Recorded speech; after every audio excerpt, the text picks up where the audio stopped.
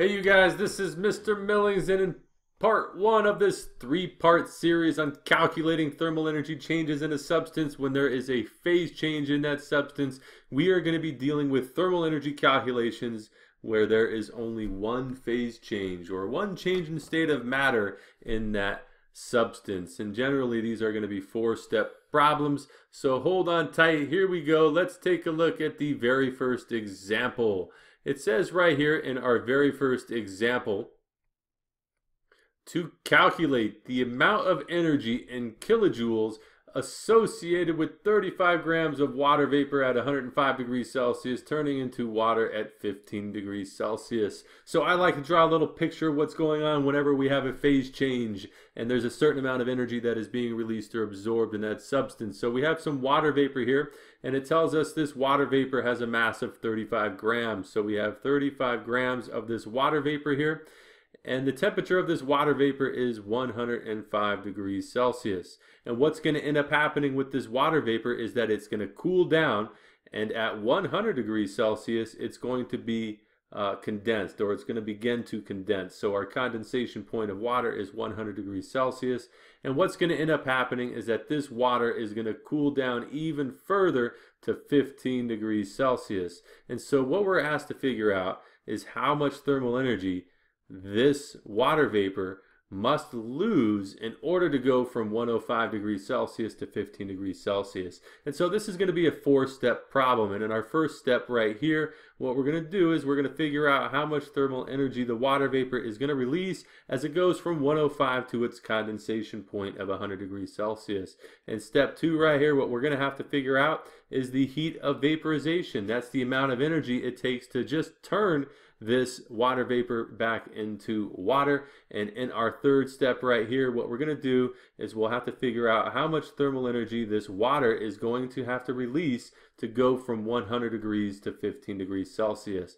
And once we're done with these three steps, we can simply add them up and get our final answer. So in our very first step here, what we're going to do is we're going to figure out how much thermal energy or heat this water vapor is going to need to lose as it goes from 105 degrees Celsius to the condensation point of water, which is 100 degrees Celsius. And we're going to use the formula Cm delta T here. And so all our reference material for this problem is right here. And you can typically find all this stuff online or in a table or in a textbook of some sort. And so if we take a look, this is telling us that the specific heat capacity of water vapor is 2.0 joules per gram degrees Celsius times our mass of this water, which is 35 grams, times the change in temperature. Let's think about this. The final temperature is 100.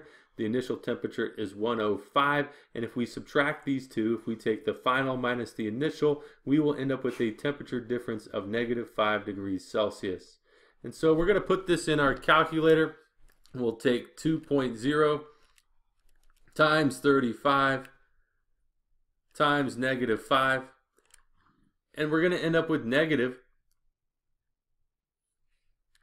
350 joules, negative 350 joules.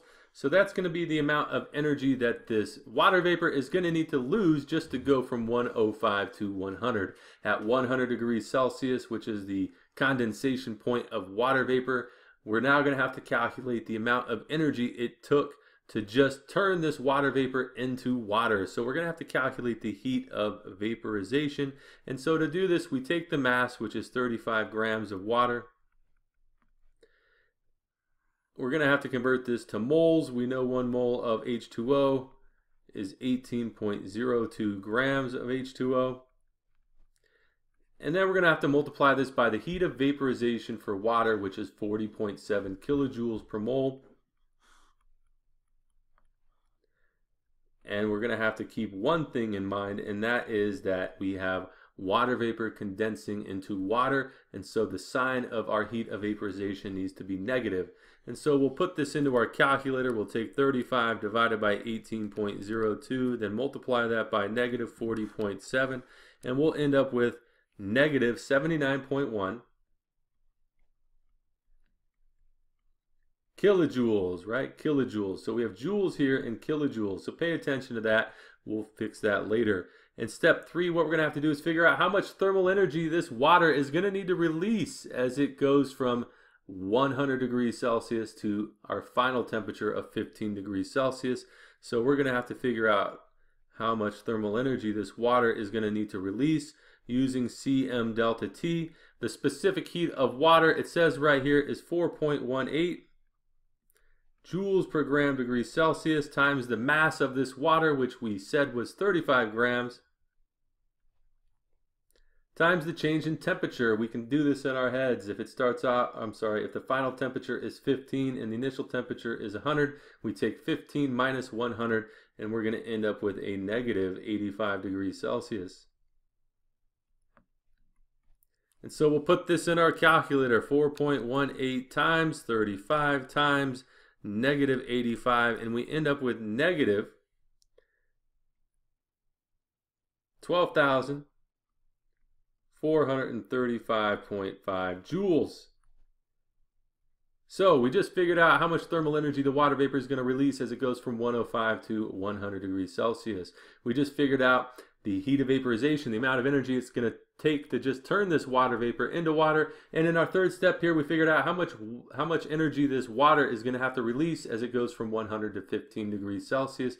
And so now what we can do is we can add these values up. But before we do that, we have a problem. This is joules, this is joules, this is kilojoules. The question here is asking for our final answer to be in kilojoules.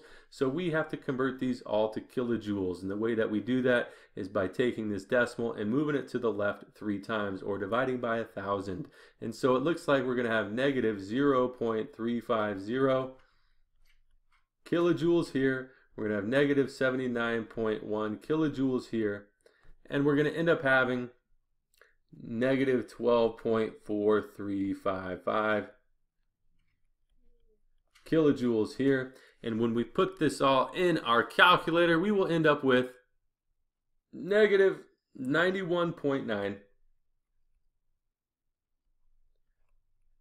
kilojoules. So the question here, how much thermal energy is associated with 35 grams of water vapor at 105 degrees Celsius turning into water at 15 degrees Celsius? It looks like this water vapor must release. This negative sign here means releasing energy, which is an exothermic process.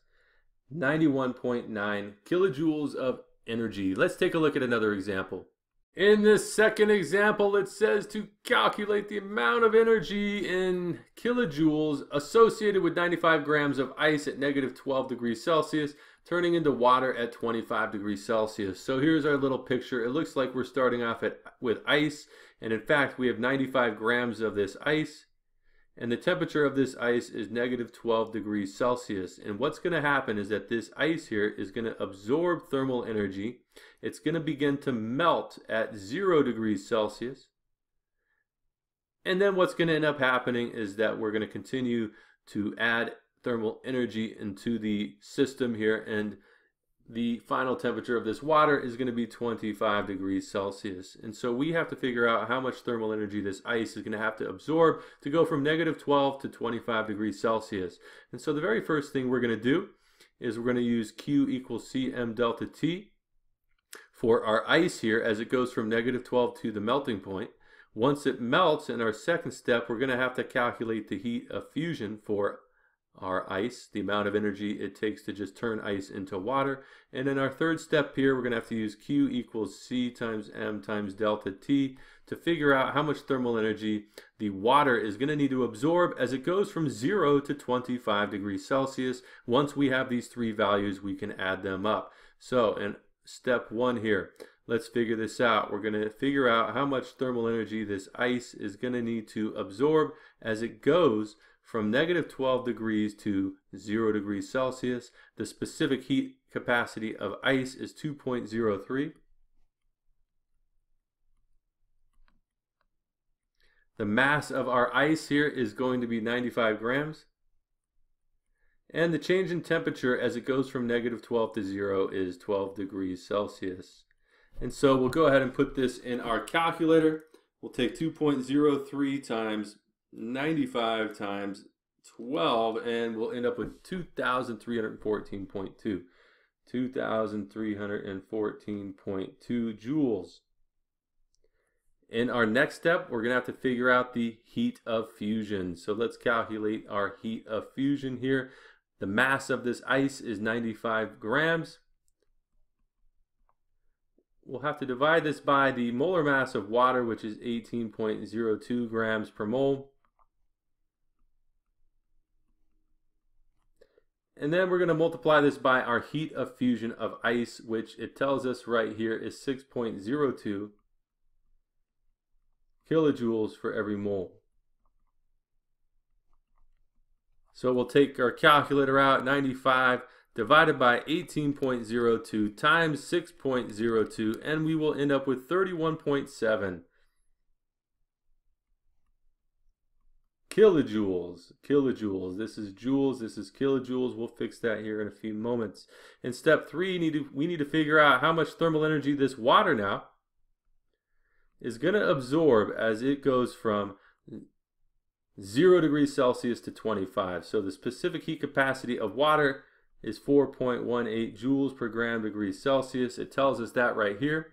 The mass of our water is staying the same. It's 95 degrees Celsius, or 95 grams.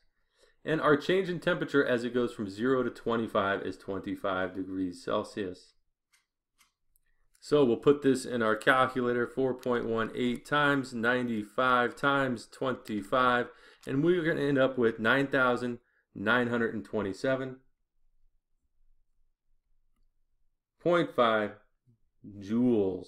And so before we can add these three numbers up, we have to make sure that they are all in kilojoules. So we'll end up with 2.3142 kilojoules here. We're going to keep this at 31.7 kilojoules here. And we'll move the decimal to the left 3 times, and we'll end up with 9.9275 kilojoules here. And so now we'll add these three numbers up, and we will end up with 43.9 kilojoules. So what does this answer mean? Well, in order for this ice to go from negative 12 degrees Celsius to 25 degrees Celsius, it's going to have to absorb 43.9 kilojoules of heat from its surroundings. And because this sign here is going to be positive, that means this process is endothermic, right? An endothermic process. So if you like what you see, go ahead and click that little bomb in the bottom right hand corner. That will subscribe you to my channel. And feel free to leave any comments or questions in the comment section down below. And I hope you guys found this helpful.